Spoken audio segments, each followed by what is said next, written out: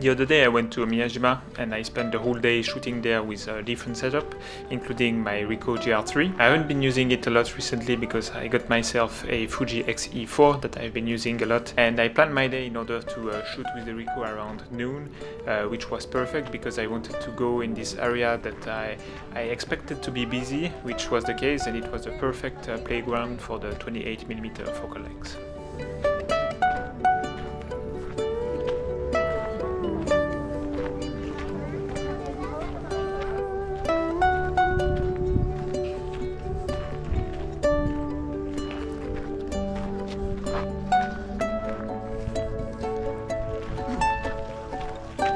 So I've been shooting pictures and videos since 6:30 in the morning today, and to be honest, it's been a while since I've not shoot a lot and throughout a long amount of time within one day. So let's see if I still have some creative juice with the GR3.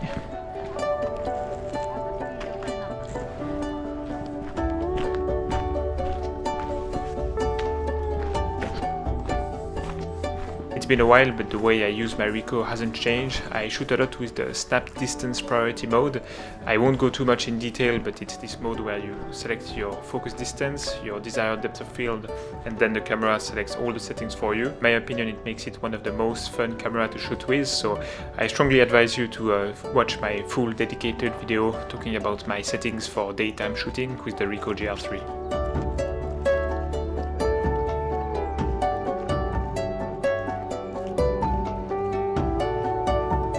Just been 5 minutes and I start to remember why I like this camera so much. So my goal is to go to somewhere where there is a little street which is partly covered, so it's probably a good playground to because there's, first of all, there's a lot of people, and those sort of things that cover the street makes up for good shadows and highlights. So yeah.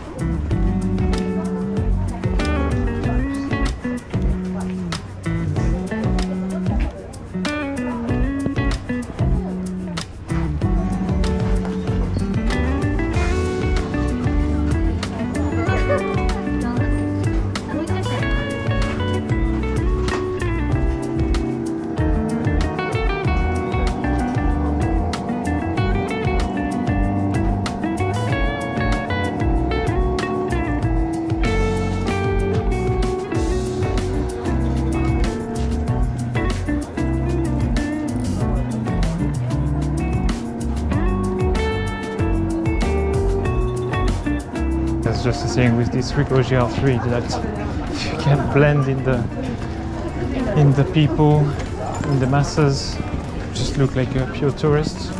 People don't care.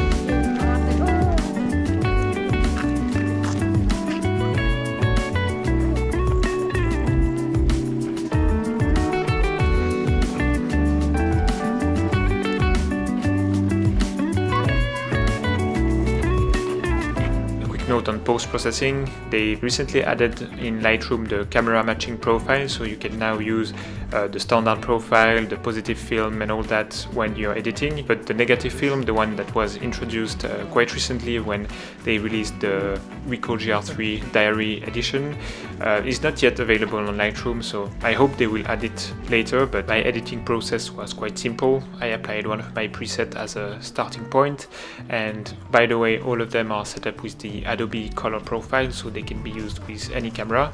But then I applied the standard profile, the one matching with the Ricoh GRIII, and finally I made some minor adjustments to put the colors, contrast where I wanted them to be.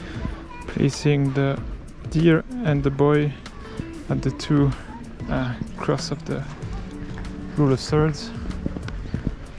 Pretty classic, but always works, I guess.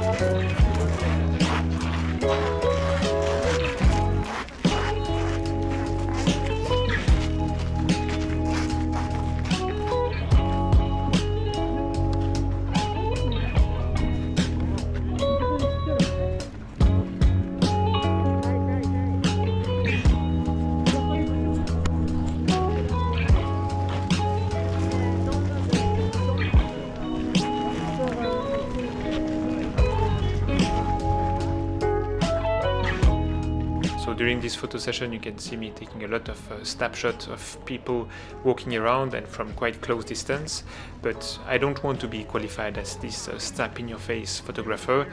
I don't think there is any bad or any good to it. You are totally free to do it, but my advice would be to embrace the shooting condition you're in, because if I wanted to have some minimal shots with only a few people at such busy times, it would have been almost impossible. It would have been a real struggle. So I decided to fully go with the flow and yeah, just take a lot of these snapshots, which turned out to be quite interesting, and it was a quite exciting experience actually.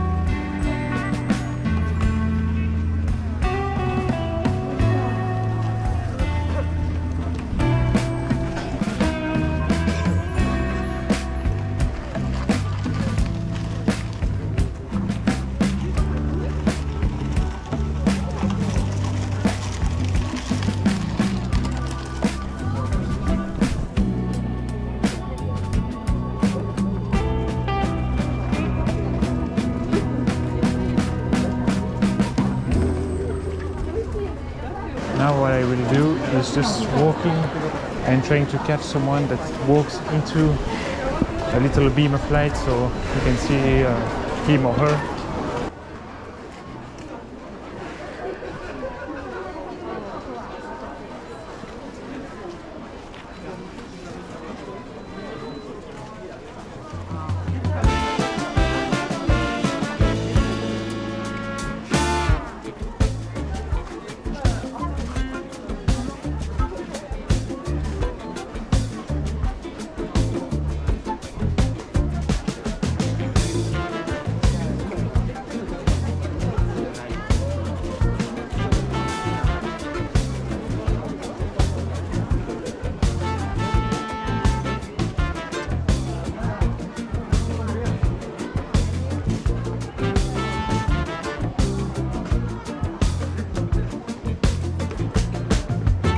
Here you can see me pointing my camera up to the sky, locking exposure, recomposing and shooting. I like this way of doing because it's quite intuitive to point your camera where you want your exposure to be emitted at. Of course you can also use the exposure compensation dial to do so, but sometimes it can be a bit slow and hard to guess where you should put your exposure compensation. So this way of pointing, locking exposure and shooting is quite intuitive and fast, I think.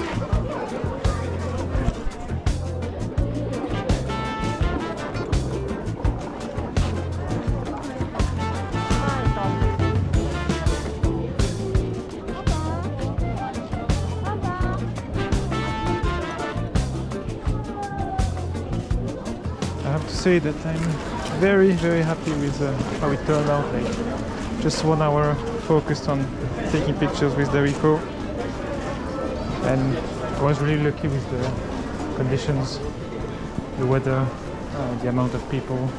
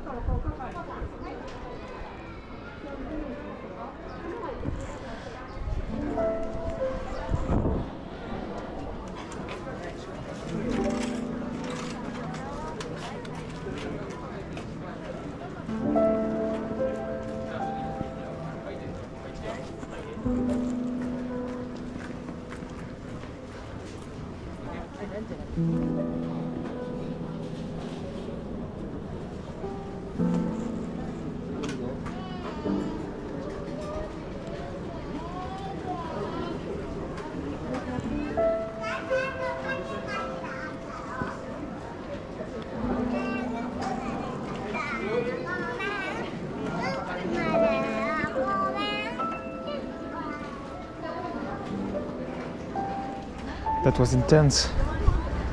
There is no such busy place in Hiroshima in the city, so I just took advantage of this situation and had a lot of fun actually. But yeah, we'll see once I get back home if any of these shots were decent, and hopefully I'll show them to you. So I shot with the GR3 for an hour or so, and it was a lot of fun and so good to see so many people in Miyajima. Now that there's almost no restrictions to come in Japan, there is a lot of tourists and it's spring, so with the cherry blossom, like there's a whole lot of people. And honestly, it's really good to see that because, yeah, I've been privileged to be in the country for a while now, but it was kind of sad to see the streets and see almost no tourists around. I really enjoyed my day shooting in Miyajima because all these little busy streets you have seen throughout the video, there are not a whole lot of them in Hiroshima city because of course with history and like rebuilding the city, they built it in a way to have more space, so the roads tend to be larger. But yeah, Miyajima has been quite preserved. It's a really fun playground to shoot some pictures at.